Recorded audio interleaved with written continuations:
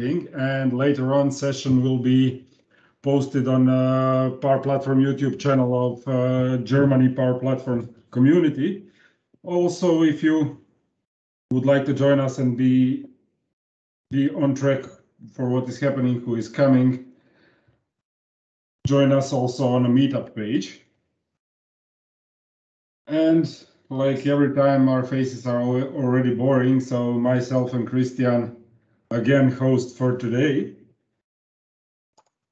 And just to announce, when we come back from our well-deserved summer break and when we listen to the great session we have today, just announcement for September. It's quite action-packed again, beginning of September with Matthew Roche and data culture with Power BI, then Gerhard with a new session with Databricks and Power BI, and then Marcus, end of September, with modeling your data in a star schema. So hopefully you join us also after the summer. We are all rested and ready for new learnings and new opportunities. Also October and November are quite full already. So anybody interested for having a session, reach out, send us an email, reach out on Meetup, or just contact me or Christian on LinkedIn or Twitter. And not to do it too long, so our today main guest, and I'm proud to announce here, colleague from Avanade, James Dales, and he will be presenting us today a lot of new things which were released actually yesterday. All right, James, yeah, yesterday, around mapping in Power BI. So James, welcome. Thanks for great for having you here. Thanks for putting us on your list, and welcome from Stuttgart Power BI user group. Well, personally, thank you ever so much for inviting me. And yeah, as you said, what I'm going to demo today was only released yesterday, and as a result, I only finished creating the demos this morning. So there's a high chance it'll all go badly wrong, but fingers crossed it won't. Let's see what happens. So I'll share my screen and we will get into it.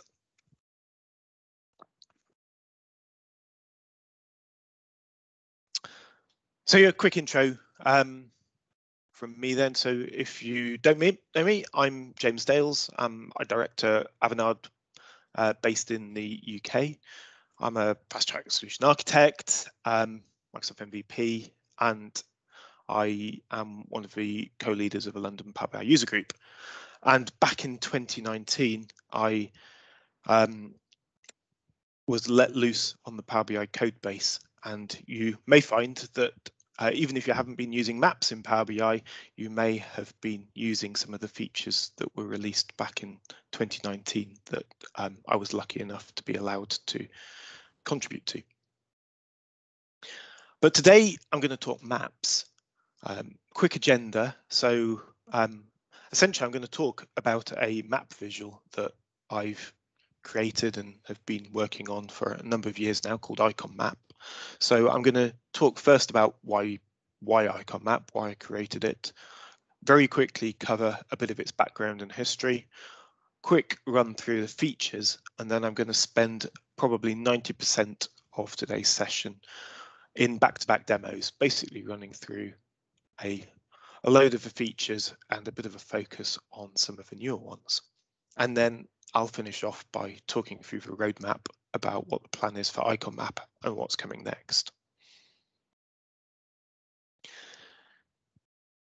So I guess, why do we need a custom visual for maps in Power BI when actually there's 5 map visuals that already come with Power BI? Field map, shape map, ArcGIS maps, and the new kid on the block, Azure maps. Well, I think part of the issue is the mapping capability in Power BI. Let's be honest, it's probably not its strong point. I mean, let's take shape map as an example. It's the only way of providing your own geographies into a out-of-the-box map in Power BI, and it hasn't made it out of preview for what's probably now about 5 years. And the other maps, Field Map and Map, are still limited to 3,500 data points. ArcGIS is a little bit different in that it wasn't created by Microsoft. It's created by a dedicated mapping company, Esri, and actually it's a really powerful visual. But to make the most out of it, you really need to pay for an Esri subscription and ideally have the backup of a Esri server in the background. And then Azure Maps, well, Azure Maps is still in preview, and it's got a long way to go. It shows promise. It's actually based on a really powerful open source mapping framework created by Mapbox. So the potential is there for it to be really great, but there's still a long way to go before it's as capable as it needs to be. Obviously, they're all my own views, but I don't think too many people would disagree with that. So the community have really made up for it, and this list is almost certainly out of date already. There are loads of custom visuals now available in AppSource to fill that gap and try and provide some of the features that aren't in those out-of-the-box visuals. But there isn't really one visual that caters for all requirements. Most of these have quite niche features that address one or two of those different requirements for what you might need in a map. And there's a couple of really powerful ones in here too. I mean, it's definitely worth calling out the Mapbox visual, which is, is probably the most performant map visual there is for Power BI.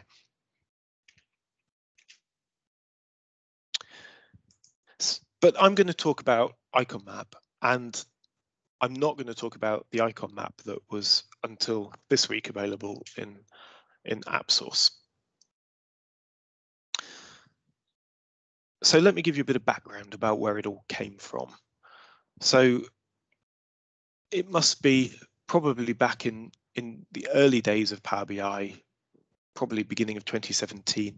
We had a number of customers coming to us, and to be frank, Microsoft as well, saying, look, we've got these customer requirements that we can't fill with the out-of-the-box visuals in Power BI. And this was even before the ArcGIS visual was released, a long time before Azure Maps. So we ended up building, or I ended up building, a map visual for an initial customer requirement, and then we had others come through as well which required slightly different requirements. So I ended up, instead of building lots of different bespoke visuals for customers, I thought, right, there's clearly a gap here in Power BI. I'm going to build a specific map visual for the community that we can all use and hopefully provide a lot more capability in maps in Power BI. And I released that original version to AppSource in 2018, and it got a fair bit of airtime. It was featured in one of the early Guy in the Cube videos, and I had a look at the stats actually last week, and it's still being downloaded even last week at about 50 to 100 times a day, almost every day. So it's clearly being used out there quite a bit. But that version in AppSource hasn't really changed since its initial release in 2018. And I started adding a lot more features to Icon Map. I released them on the website iconmap.com. And my intention was to release those to AppSource in a new version and update what was already up there. However, in late 2020 or early 2021, Microsoft released a whole load of new capabilities to the Custom Visuals API. The main one of those being the ability to use conditional formatting or expression-based formatting in custom visuals, which opened up a whole raft of new capabilities that I wanted to add into Icon Map that I'd been waiting a very long time for. So I made the decision, well, to be frank, I didn't have a lot of choice.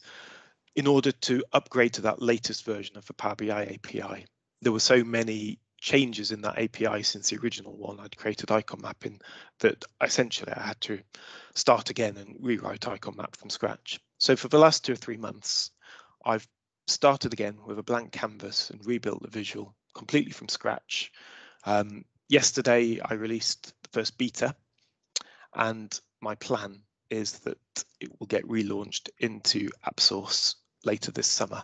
And I've taken down the version that was in AppSource, basically to prevent confusion and ensure that people are using this latest version.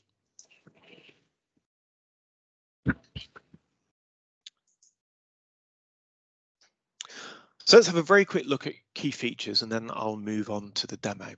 So start with the background maps. Obviously, one of the key features of a map is the map itself, and icon map supports OpenStreetMap backgrounds. It'll also let you use Mapbox if you have a Mapbox API key. Ordnance survey maps were added this week. If you're based in the UK, they're probably one of the most popular types of maps that are available to all public sector organisations for free, and they haven't been available until now in Power BI. But of course, if you've got your own map server, whether that's hosted up in the cloud or even on premises, you can use your own map server as a source for those background maps. And we also support open standards in terms of WMS or TMS layers 2, or even if you just have a picture that you want to use as a map background, that is now also a possibility from the last couple of releases. Or if you want same kind of effect with shape map, but with more capabilities, then actually you don't need to have a map in the background at all. On top of those background maps, we can add some transparent layers. So icon map provides easy tip boxes to enable nautical mapping, rail networks, the daylight terminator curve, or you can provide your own from another source. And we'll have a look at those shortly. And then comes the objects that are bound to our Power BI data model, the things that are actually drawn on the map based on what's in our data. Those can include circles, images, or icons, I guess, hence where icon map originally got its name. And those images can either be PNGs or vector images. We can draw lines, well-known text or WKT, and if you're not familiar with that, these are essentially polygons, line strings, or points, and they're the same format that SQL Server spatial data supports or Postgres can output, so particularly useful if you've got a database server in the background that supports geospatial functionality. Icon map will support that natively. And then finally, GeoJSON layers. So if you want to create a choropleth map where you've got lots of different shapes on the map, all with different colors, or even just as a background reference layer, you can add those onto icon map. And the key feature is it's not one or other of these different types of objects. You can create combinations and display them all at the same time on the map if that's what you want to do. And I'll show you how to configure icon map with those different configurations. And the key thing really with this new latest release is the flexibility and control with expression-based formatting to have fine-grained control of all of that individual behavior. And then finally, what was released yesterday was the ability to support different coordinate systems or even flat XY based maps. So even if you want to display something with all of that map functionality, the ability to zoom in and out, scroll around and put objects on it, but either you're in a country where normal longitude and latitude coordinates don't really make sense, or perhaps it's not a map at all, maybe it's an internal building plan, then all of that is now possible.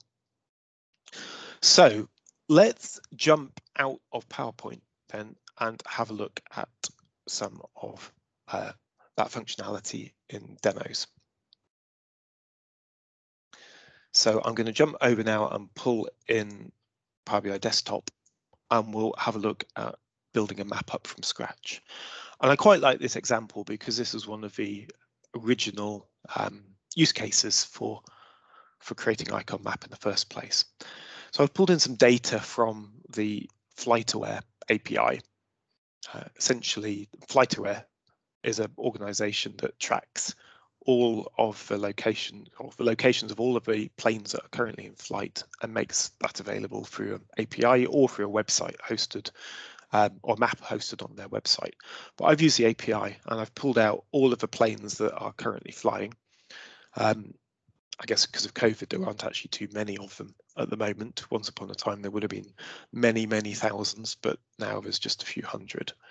But let's see what we can do to put those on the map. So let me just talk through the data quickly.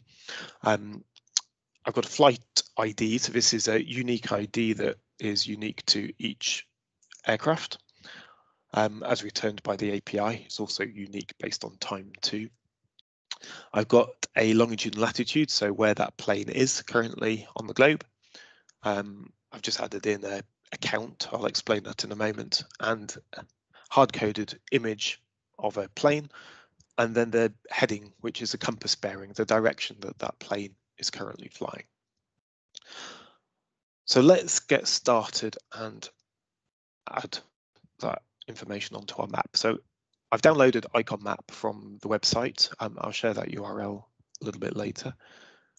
So let's place Icon Map on our report canvas and start dragging in our fields.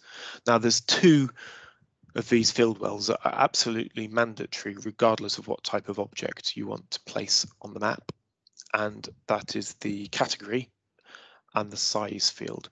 So I'm going to use our flight ID field as the category. So basically this is the granularity that you want to show on a map. If you had a geographic hierarchy, you could choose something higher up that hierarchy and average out those longitude and latitude points, but we're going to work with the granular level data, so I'm going to drag in flight ID onto the report. And I'm also going to drag that field into the size, which will basically just give me a count. It will just give a number 1 for every single plane, essentially, because I want them all to be the same size. And then we've got longitude and latitude, so let's drag those in as well, latitude and longitude. And now we get circles for the locations of all of those different planes. But clearly, there are lots of map visuals in Power BI that can put circles on the map. But I created Icon Map to put icons on the map. So let's have a look at how we turn those circles into that picture of a plane.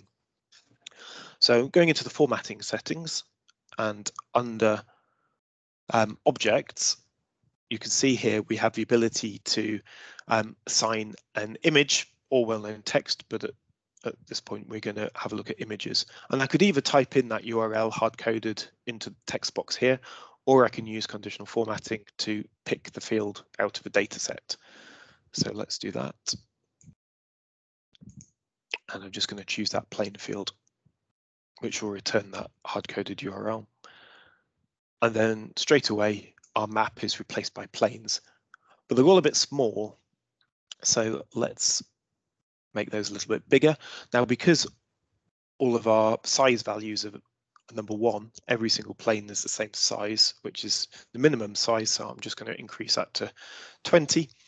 So now hopefully we can see our planes a little bit more clearly. But there's a bit of an issue with our planes. They're all pointing north. They all appear to be flying to the North Pole. But fortunately, in our data set, we have a heading. We've got the compass bearing. We know which angle those planes are pointing. So I can use that number to rotate our image of our planes around and hopefully have them pointing in the right direction. So you'll see here, we also have image rotation. Again, I could hard code a value if I want them all to point in the same direction, but I'm going to use this heading field from the data. So let's pick that. And that will rotate all of our planes around, and now happily they're pointing in the right direction. So this is a good start. I can see where the planes are, but I can't really see where they're going. But I have got the destination information in this data set, and that comes with a longitude and latitude. So if I drag the longitude and latitude into these destination longitude and latitude fields, Icon Map will draw a line from our icon to that second pair of longitude and latitude coordinates. And by default, it will draw a straight line. But again, back here in our options, I can choose whether those lines should be straight or geodesic and follow the curvature of the Earth. So now I have some nice rounded lines. If I go into the formatting options, we can format those at the moment. Well, let's look at the color. We could change those. Let's make them dark blue instead of black, perhaps. I can change the width of the line. So I can even make them thinner or fatter, but let's stick with number 1 for now. I can change the transparency of them, and I can go and set a dash array as well, so I can change how those lines appear. So we can do something like that. So now we've got a dot dash space going on in there. And all of these settings are configurable through expression-based formatting. So every individual object on your report can be a different line style or a different color or a different line thickness. So there's quite a lot of control in there now. And the same obviously applies to the colors. Lines only have the border color, but if you're plotting circles or polygons, then you can also change the fill color and the fill transparencies as well. So that's not a bad start for our map, but we could go a little bit further in here and add a overlay as well. So I talked a little bit about these in the introduction. We can add on some nautical information or railway network information. That's not really relevant for our planes. One of the things we could turn on is a daylight terminator. So we can see which parts of the world are in darkness and which are in daylight. And at the moment, this is live, how it is right now. And if I zoom in far enough on here, if I zoom all the way in, hopefully, you can see that that curve will update its location every second as it slowly moves across the map. However, if your data is based on historic data rather than being live, as most Power BI reports are, then if you have that date and time in your data set, then you can drag it into the daylight date and time field here, and the time in your data can be reflected in that daylight curve. It won't move across the map, but it will use that date and time to show how it looked back then. I'm going to add a custom overlay in here though as well. So I'm going to turn that custom overlay on, and then here we get the option to paste in a custom map URL. So I've got a subscription to openweathermap.org, which provides real-time weather maps as a map service. So I'm going to paste in the URL from their API in here. And now I get real-time weather overlaid onto my map as well. And perhaps we can see whether some of those planes are going to be traveling into stormy conditions, perhaps. So that's a bit of an introduction as to the original features of Icon Map and why I created it in the first place. Let's move that one out the way for a moment and jump into a different data set, and I'll talk through some different features in Icon Map. So this is a different data set. This data set's based on property sales. This is open data from the UK's land registry, and I downloaded a file of every single property sale that's happened in the UK this year, and there's quite a lot of them. And in that property data, we've got the location of a property and the price it's sold for, and some other information about what sort of property it is. But we don't have a longitude and latitude in here. The lowest level of information we've got is postcode, which I seem to have managed to. There we are. So I've also brought in some other open data to take that postcode and I mean, I think just from the longitude, and latitude. What would be quite useful. I think Rishi, would you like to go on mute if that's you? I can hear in the background. Thank you. So sorry, where was I? So yeah, I've got a lookup file to return as longitude and latitude for the center point of each of those postcodes, because IconMap doesn't have the ability to go off and look up any address information and return back a longitude and latitude itself, like some of the out-of-the-box visuals do. So we have to provide those longitudes and latitudes ourselves. So let's have a look at what that looks like. Now, I'm going to struggle here if I start trying to display all of the property sales in the UK. I think there's something like 88,000 of them, but IconMap is limited to displaying 30,000 points at any one time. Frankly, because firstly, when you start going over that amount, performance starts to suffer, but also that's a hard limit for Power BI visuals at the moment.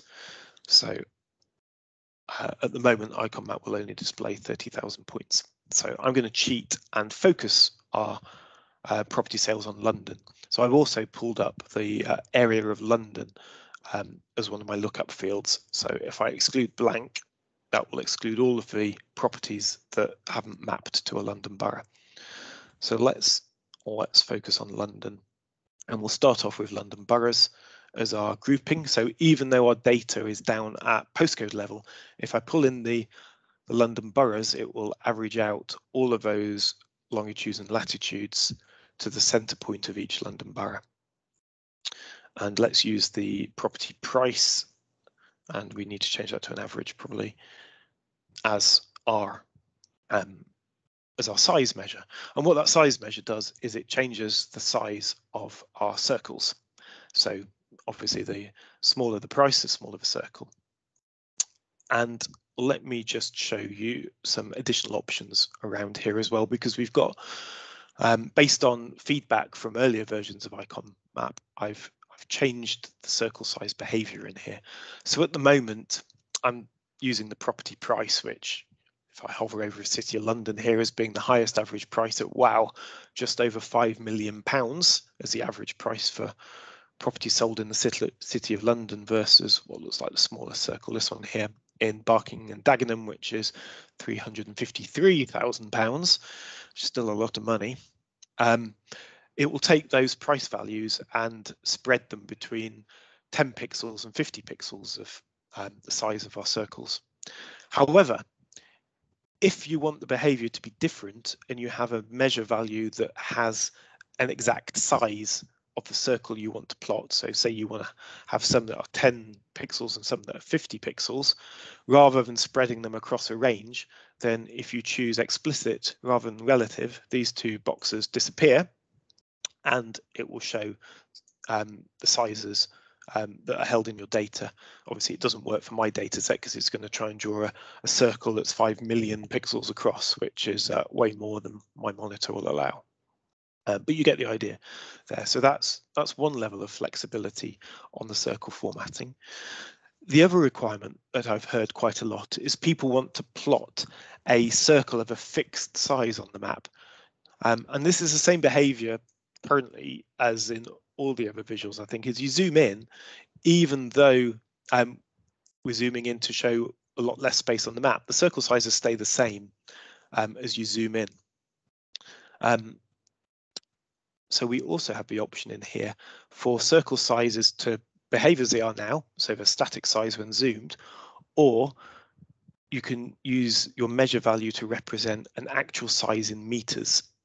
So if you wanted a kilometer across circle, then if you had a measure value of 1,000, as you zoomed in and out, that circle would still represent a kilometer, regardless of the zoom level of the map. So if you want to show radius or travel distances from a certain point on the map, then that becomes quite useful. And of course, you can choose that on a circle by circle level with expression-based formatting as well. So if you want some circles to change, but others to zoom in and out, then you can have both of those behaviors on the same map. So I just thought it was worth pointing out that additional functionality. Also on here, as I showed earlier, you can change the colors, but of course you can choose expression-based formatting as well to change those circle colors. Not only the internal color, but also the border color as well. And unlike the earlier versions of Icon Map, now we have conditional formatting out of the box in Power BI. We can use the standard conditional formatting in Power BI to do that, or obviously choose a field value with a RGB hex code already in it. Or except we probably need to choose price, average of price, to represent our circle colors, and then it should match the circle sizes. So the darker the color, the higher the price. But this is all very well. We're still showing circles, and we can quite happily do this with the Bing Maps visual. Admittedly, only up to 3,500 points, but you can still achieve this kind of map in the Bing Maps visual. So let's have a look at a different piece of functionality and move on and have a look at how we might add a GeoJSON layer onto our map. So I've got some GeoJSON layers hosted on an external web server. So let's turn on GeoJSON and paste in the URL of my GeoJSON file. And now we can see that we are plotting the boundary information, the shapes that make up those London boroughs, in addition to our circles. However, at the moment, it's just being treated as reference information. It's just drawing the outlines of those boroughs behind our circles, because we haven't told Icon Map yet how to relate our London borough name back to our GeoJSON file. What we need to do is tell Icon Map that actually it's the GeoJSON layer that we want to reference and not the circles. So if I remove out the longitude and latitude data from here, then our GeoJSON file will now take on those fill colors. And actually there's a slight bug here, which I will fix tomorrow, where the map doesn't refresh when you take those longitude and latitude values off. It's actually fine, apart from when you're configuring it. So I'll just flip backwards and forwards to refresh the map, and you'll see now that our circles have disappeared and our shading is now applied to the London Borough GeoJSON outlines. And you can do this in Shape Map, and actually we can have the same behavior as Shape Map by turning off those background layers if we wanted to. But what you can't do in Shape Map is add drill down capability. So what we can do in Icon Map is choose up to 5 levels of drill down. So if I add a second level in there, you'll see we get a second text box to add in another GeoJSON file. So if I paste that in there and we add in a level down on our geographic hierarchy in here, and again, this is another little bug related that I need to fix tomorrow that doesn't refresh the map. As I come in here, now I have the ability to drill down, and if I click on one of these London boroughs, we now drill down to that much more detailed level of geographic boundaries. And you can see here that I'm plotting all of those detailed, more detailed shapes for the whole of London. So let me show you some of the formatting options for those. At the moment, we've chosen to show all of the GeoJSON shapes, even those that now aren't related to the data, because we've drilled down to one particular borough, Westminster, but we're still showing them for the rest of London. So I can turn those off and they'll disappear. And I would recommend doing that if you don't need them, because map performance will be better. But if you do want to keep those on as a reference layer, you can change the fill color and the line color of those inactive ones in here. If you want to change, obviously, the colors of the active ones that are related to the data, then you need to use those formatting options there. Let's put our map background layer back on though, because that is one thing you can't do with the shape map. and I'll tell you what, I'll turn those off. This other switch here, by the way, is whether to include these inactive GeoJSON shapes in the automatic zoom. So if I turn that off, our zoom will take into account all of these shapes, even though they don't have any data related to them. Turn it back off, and it will only zoom based on the ones that do have data. But let's turn those off for now. So we've got map backgrounds here. We can drill up and down. Again, that we can't do in shape map.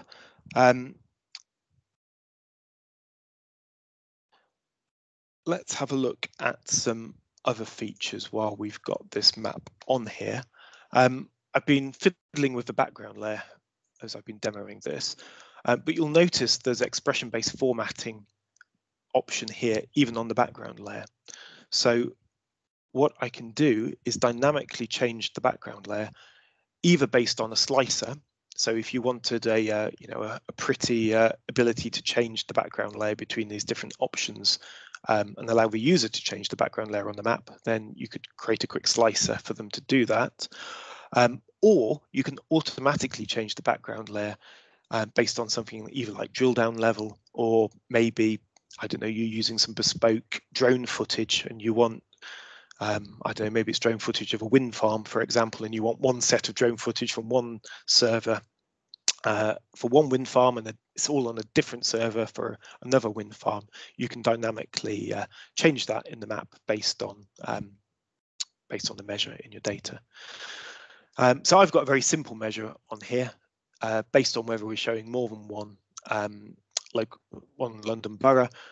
It will change the background map. So let me add that onto the map quickly. So I'm going to hit expression-based formatting and choose that measure that I've created, which is in, where is it, postcode lookups, background map. And now you'll see it's automatically flipped to the grey map. And then if I drill down to that more detailed level in the data, you'll see that we've got this open topo map background in here with all of the building outlines shown in dark grey. Go back up and we go back to the grey map again. So that's just an example of that working. I also mentioned, while we're here talking about background layers, that we support open source OGC formats as well as TMS, or in this case WMS. So let me show you what a WMS layer might look like on here as well. So I'm going to pull in some deprivation data to show here on our map as well. So I'm going to paste in the WMS server address and choose which layer from the server I want to show. And now we'll also get a deprivation layer shown on our map as well. Obviously, we want to play with the transparency levels of our GeoJSON layer as well, so we can see that effectively. But there's lots of formatting options on here too. You can change the transparency of this WMS layer, and you can also change that dynamically as well based on expression-based formatting. So you can dynamically choose different WMS layers. And this is a image layer. You can pull in SVG layers as well if you want it all to be vectored. Some of these will need additional attribution on the bottom of your map, so you can add that in there too, and you'll see that it appears on the bottom if you need to satisfy any copyright conditions for using different background maps. And you can always add those on here in the map control section by adding further attributions in here too.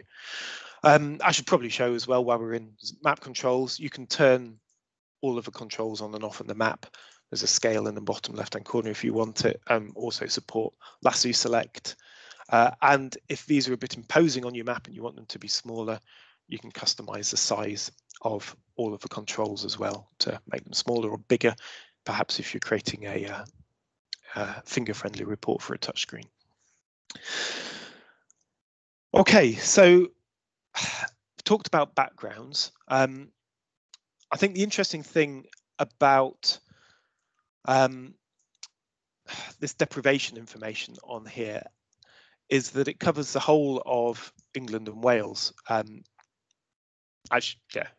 England, maybe just England, but still, it covers a vast area of the country with really detailed shapes. Now, we can't do that realistically with a GeoJSON layer.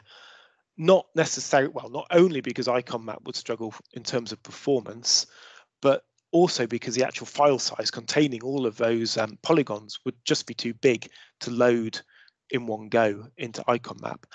In order to have those shapes data bound and interactive with our Power BI data model, we need to actually store those shapes inside the Power BI data model and only display the relevant ones at a time. And we can do that in icon map by using well-known text objects. So if you remember back from the quick intro, these are either polygons, points, or line strings that are held in our data set, and we can plot those on the map. So let me show you a couple of examples of those. So let me very quickly just go back to the flight map, because actually there's one other bit of information I pulled out from our FlightAware API, other than the plane's location and its destination. For some of the planes, I was also able to pull back a line string representing the flight plan that they filed before the plane took off. So let's just, for now, remove our destination longitude and latitude, although we could still display those as well. But for clarity, I'm going to take that off. And in our data, you'll see that for some of our flights, we have this waypoint data as well, which is just a line string of longitude and latitude coordinates representing that flight path. So if I go back into our map configuration, and in order to do this, the well-known text information, our line strings, need to be on a second row of data. So let me find a sensible example where they're next to each other on the map. Always difficult to do these things on the fly. Sort by flight ID. So here we've got AFR 429. We've got two rows in our data set. One has the longitude and latitude to plot our image. The other one has no longitude and latitude, but it does have the line string. So we need two separate rows in our data set to draw both the plane icon and its flight path. So I've got a measure that either returns back the plane URL or the well-known text field, depending on which of those rows it is. So let's remove our image field and replace it with that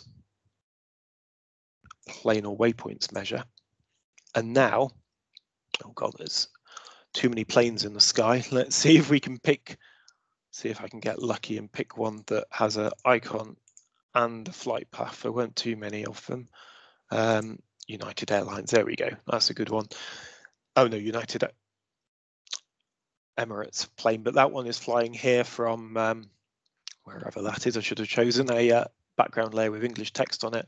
So you can see the flight path was filed to go right over here, but the plane is actually not quite on its intended flight path. They must have asked for permission to change that either just before they took off or during flight.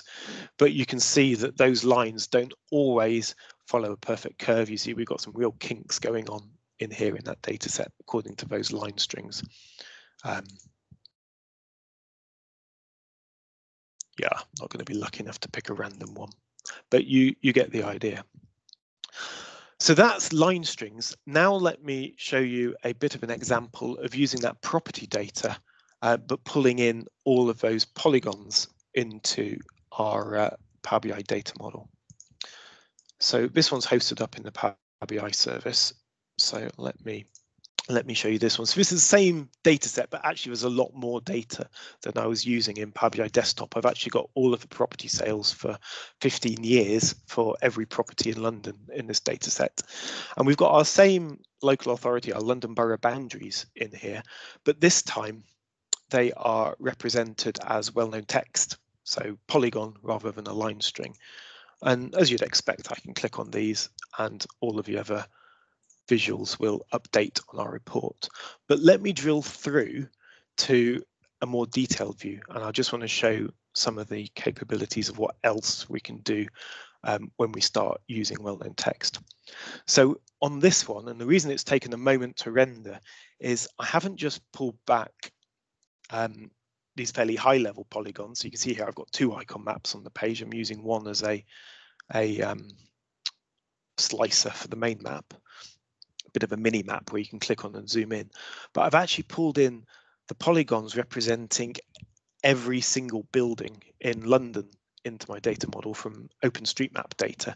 So I can actually plot a heat map here based on those property prices. So you can actually see, exactly which properties were the most expensive ones in this area of London.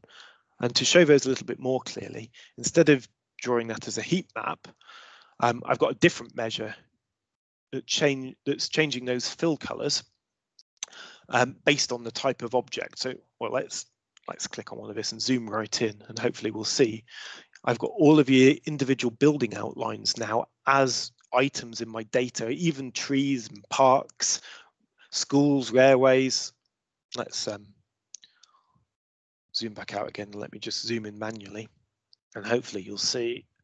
The other, of course, advantage of this is I can actually, I can use report page tooltips firstly to pull out additional information about those properties that's also in my data set. And as I move over different items here, you can see we've got various information about what those objects are.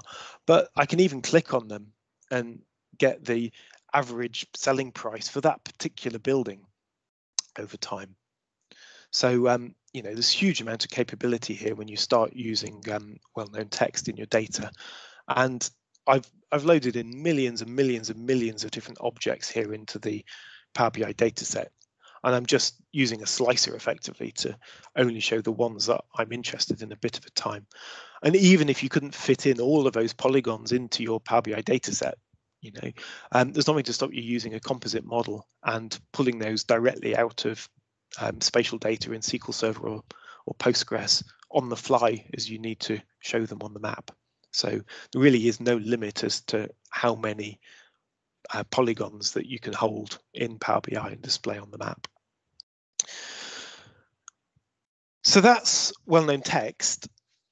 Hopefully I've given you a bit of a flavour of what we can do there. But I'm conscious that on most of these maps, I've only really shown one type of object on the map at a time. So let me just explain how we can create combinations of objects. So I've got a really simple data set here. It's 7 rows of data, and each of those rows of data represents 7 items on my map. Although actually I've got a GeoJSON line in here, and I don't actually have any GeoJSON on the map, but I think we've covered that. So let's have a very quick look at these one by one. So firstly, we've got a circle, this one here. So to draw a circle on the map, we need to configure latitude and longitude and have a size.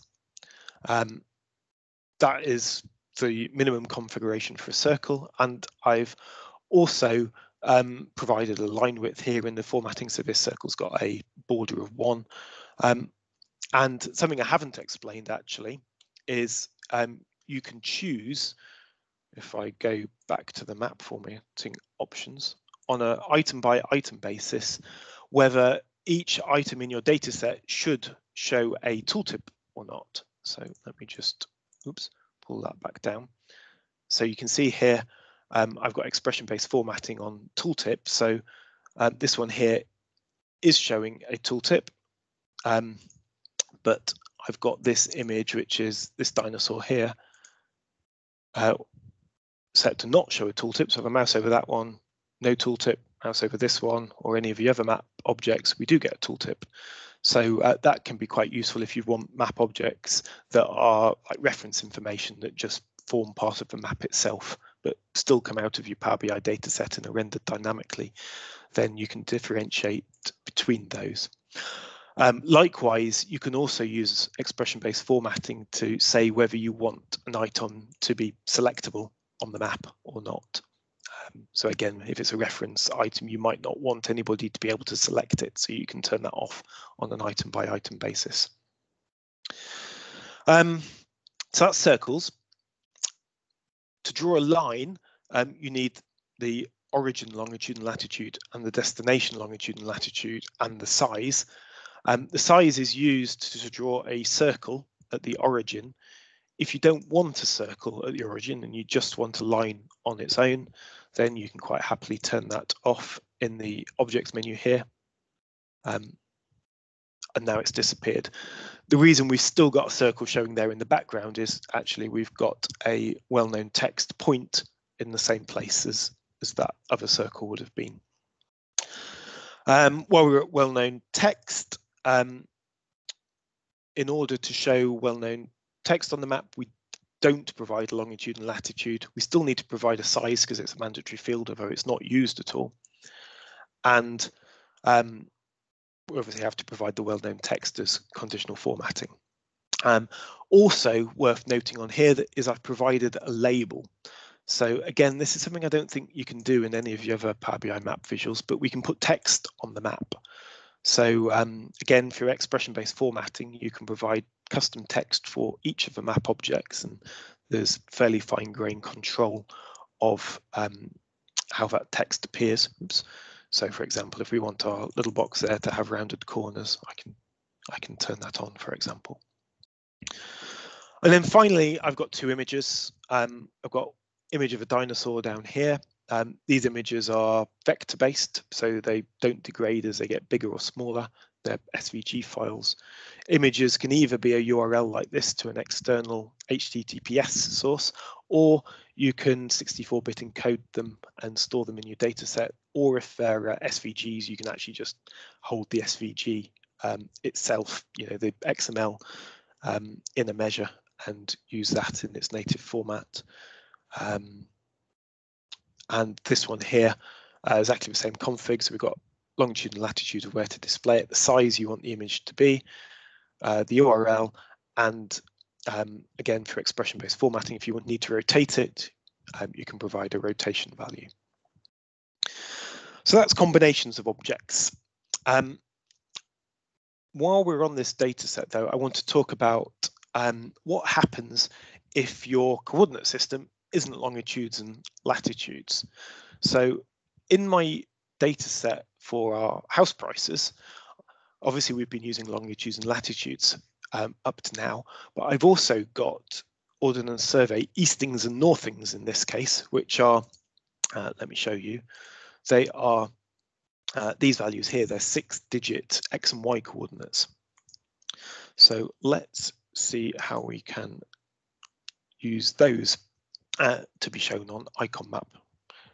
So let's configure our map again quickly. Let's, I don't know, doesn't really matter what we show. Let's use, I guess we can stick with London, do London boroughs. And for now, I'll stick with longitudes and latitudes, but I'll explain why in a moment. And property price as our size. So here we're back with our circles. We've still got OpenStreetMap as our background layer. So I'm going to go in here and choose a custom URI for our map server. And I'm going to use the Ordnance Survey API as my source, which has got a custom key embedded into it. And the zoom level on this, I think, goes between 0 and 9, something like that. So I can, if your background maps are only provided to certain zoom levels, you can specify those there. But the reason it's not showing anything on here is that Ordnance Survey doesn't use those longitude and latitude coordinates. It uses these British National Grid coordinates. So I'm going to choose that on here. And it populates all of these other options for me using that new map projection and coordinate system. And obviously I'm showing UK here where I've got it pre-filled in, but actually this works for other coordinate systems anywhere in the world. And as long as you provide these items in here, it will work with other coordinate systems as well. So here now we've got Ordnance Survey map, Ordnance Survey maps here in the background, which are quite popular, as I mentioned earlier, in the UK. But I'm still plotting my data using longitude and latitude coordinates. Icon map is translating our longitudes and latitudes automatically for us into our new coordinate system, our 27700 coordinate British National Grid coordinates. But if our coordinates are already in that format, so let me swap these to our X and Y, 6-digit coordinates,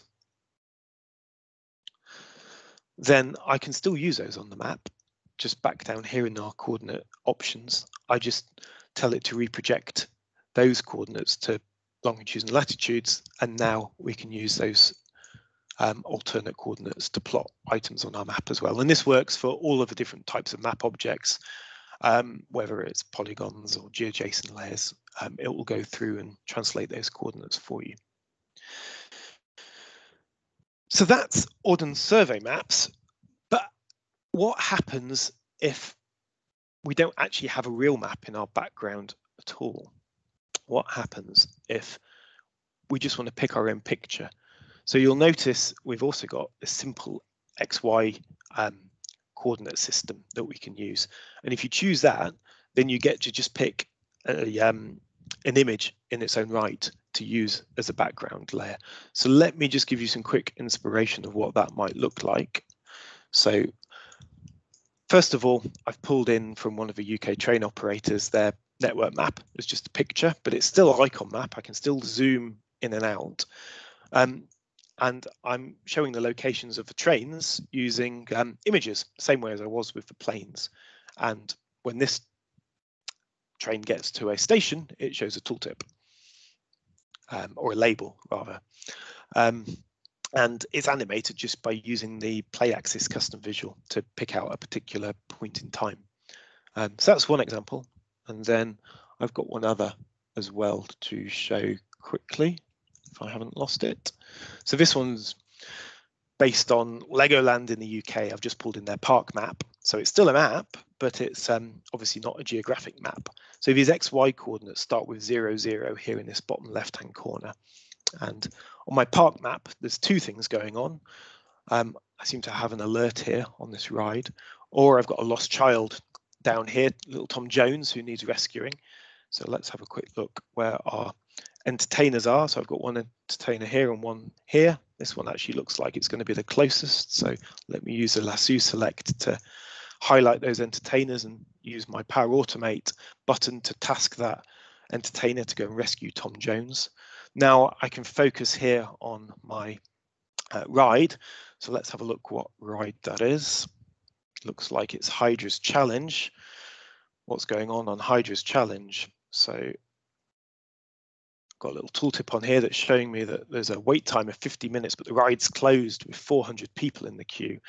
So we need to get that fixed ASAP. Let's have a look at what's going on in that part of the park. Well, we've got an average queue time of 40 minutes and over 1,000 visitors waiting. So there's definitely not capacity in this part of the park to pick up those waiting visitors. So let's have a look where our maintenance engineers are. So I've got one here and one down here. Let's have a look at their maintenance routine. So you can see that this one's headed down there and this one's headed up here. So actually we could task maintenance engineer 2 to go and fix that ride quickly.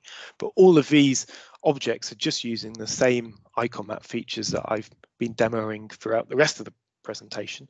Images, labels, our polygons, and circles. If I turn back on the attractions as well, they're just circles with obviously the usual features of report page tooltips. So huge amount of potential there for doing things like internal building plans or all sorts of other things that don't necessarily use true map coordinates. So I've run through the demos. So what's coming next? Well, you can go and play with all of this now. It's available to download right now from iconmap.com. There's some blog posts up there that I've started writing in the last couple of weeks that show some of those new features, but I'm still updating the documentation for this latest release. Next release will be in the next few days, which will have those couple of bug fixes that I found whilst creating these demos this morning, and one or two other small bug fixes. And then my plan is to release that at the end of the summer to AppSource so that it's available in the Custom Visuals Marketplace.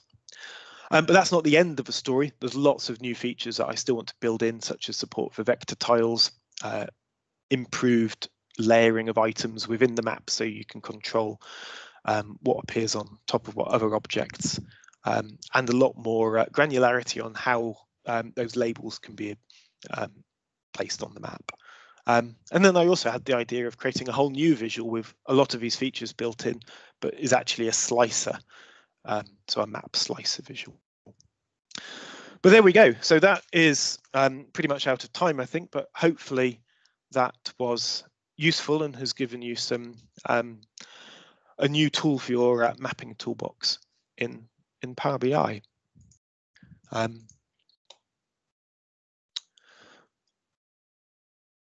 Are there any questions?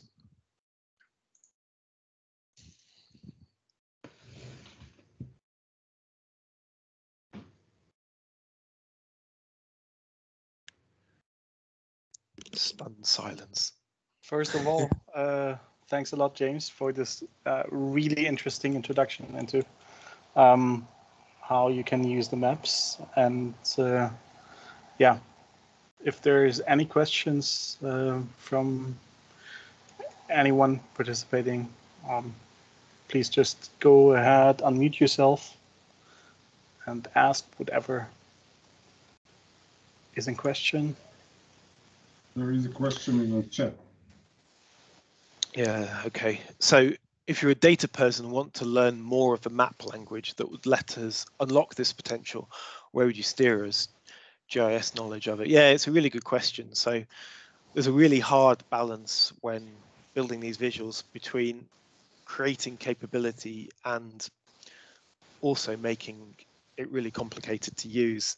And I think I've probably shown a lot of the really complicated and difficult features that use a lot of that map language in here. But actually, if you want to start,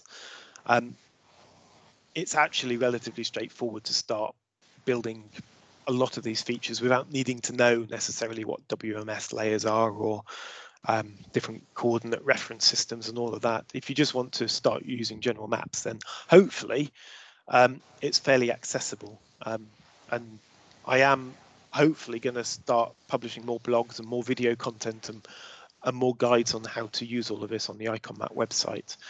In terms of learning the general language, I'm not too sure, to be honest. Let me have a think, and I'll sounds like a subject for a blog post. I'm still learning it. I'm no maps expert myself. I've kind of had to learn a lot of these features if people have been asking for them and try and understand what they are and then build them into the map.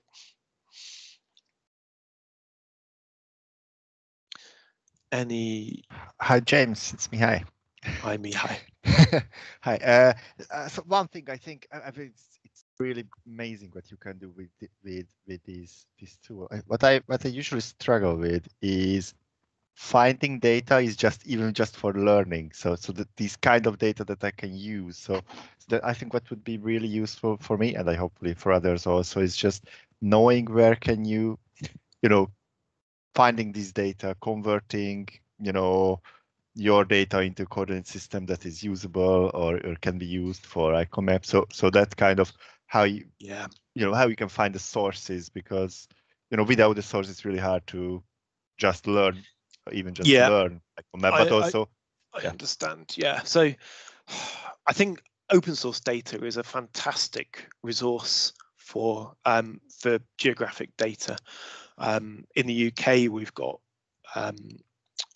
the National Office for National Statistics that has opened up lots of open source data, but also in Europe, all of the governments have a mandate to make data available as Eurostat in Europe that equally makes lots of those data sets available, and a lot of them have geographic information in them. But like you say, particularly in the UK, where most public sector data sets don't have longitude and latitude data, they use different coordinate systems. In the UK, it's Ordnance Survey. I think there's a couple of really useful tools to know. One is a website called mapshaper.org, which is brilliant for converting between different formats of spatial data, whether it's GeoJSON files or CSV lists of coordinates. You can drag those in there and translate them to other types of object. And then there is also a hugely popular open source spatial tool called QGIS, which is completely free and massively powerful. And you can either create your own layers or convert between different types of geography or coordinate systems using QGIS. It's a bit hard to get your head around initially, but there's so many video guides on YouTube on how to use it because it's such a widely used tool. But it's a fat client. It's a proper Windows program, not a website. So you do need to be able to install software on your machine to be able, in order to be able to use it. But it's hugely powerful. So I would head for open source for map data to play with and experiment with, and then MapShaper and QGIS are my tools of choice for playing with map data. Thank you.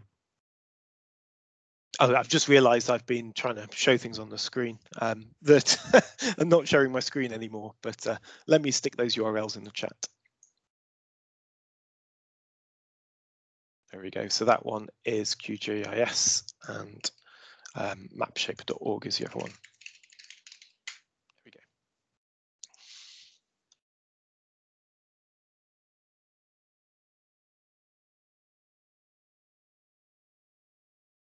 Okay. I think that might be it if there are no other questions. Yes, I don't think there's anything else. No other questions.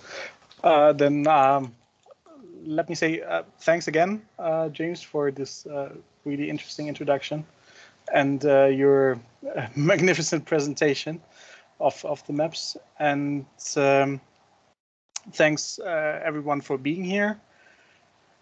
Our next meetup will be on the 8th September. You can see the next dates on your screen. And as always, you can watch the recording of this, which will be posted on YouTube, or you can also find it in the meetup channel.